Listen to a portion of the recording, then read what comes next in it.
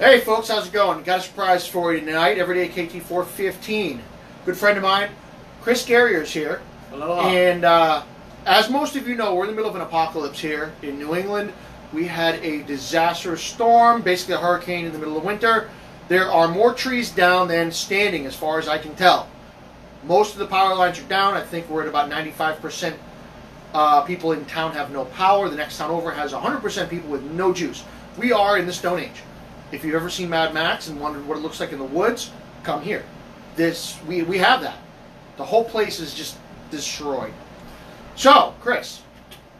Chris is a friend of mine. I've known him for 20, 30, since sometime I think in the 80s. 7th grade. So that'd be the 80s. What are you talking about?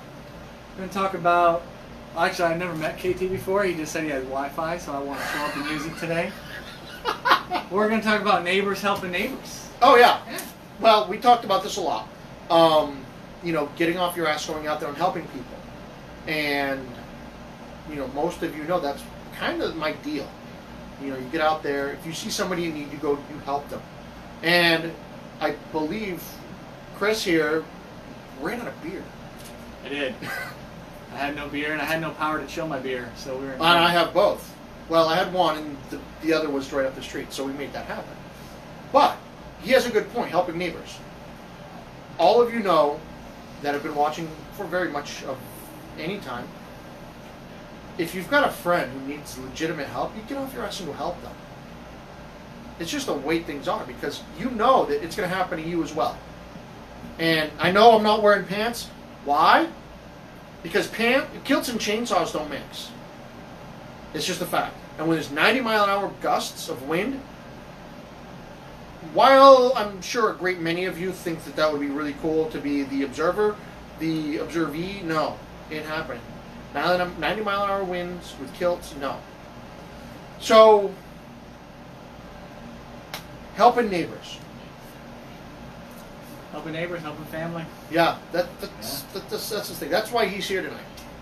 Because, well, he wanted to, actually, they wanted to steal our Wi-Fi. Not steal, but borrow. And we're like, hey, we're having dinner. Come on over. I was going to return it. Yeah. Yeah, he's going to give me back all my Wi-Fi minutes or whatever that might be. I don't know. But it's a good. But he does bring up a good point.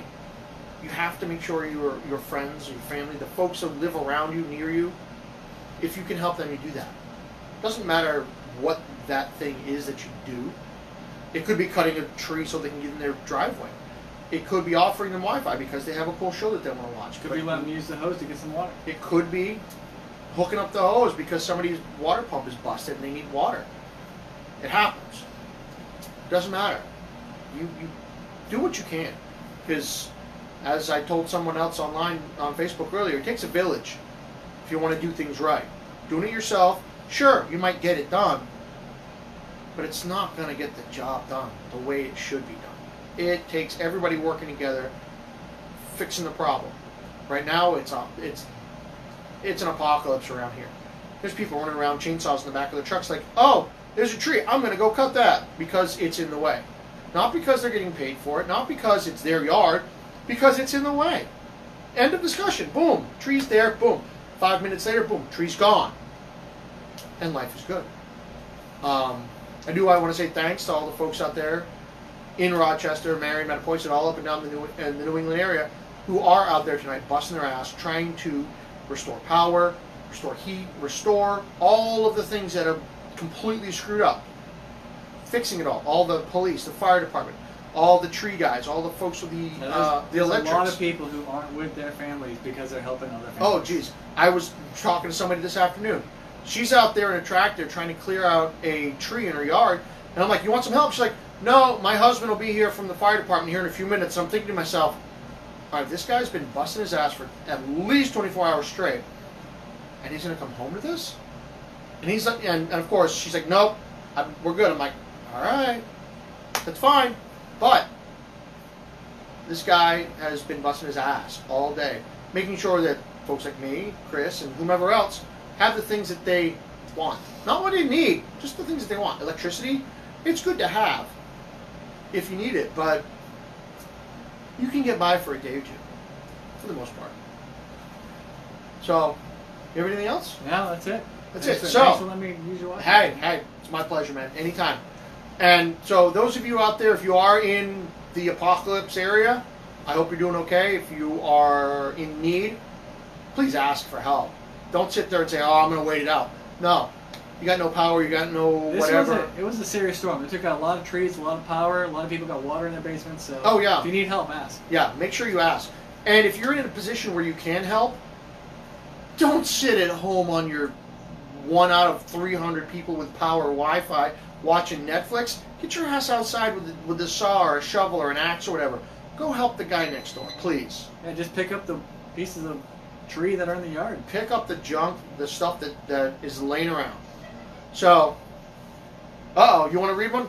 Chris time it is. has decided that he wants to read the Kiltology. So, if you don't have one, go to Amazon, buy a copy of Kiltology. It'd be awesome. All right, I'm going to start where everyone should start, which is Kiltology, Volume 1, Number 1. Use a sport shield often and always. Your balls will thank you. Sport Shield, for those of you who don't know, well, you should. Go Google it. You will thank me later, especially if you're in a pipe band. So, Chris, All right. thank you. I appreciate that. Aloha. Thank Awesome. you. Aloha. And those of you who don't know, he's also a fellow scout and a freshly retired Navy vet of 23 years. A lot longer than I thought. This man is a badass. And I am going to get him in a kilt. So, I will next time. yeah. You guys, as always, be strong. Put a kilt on.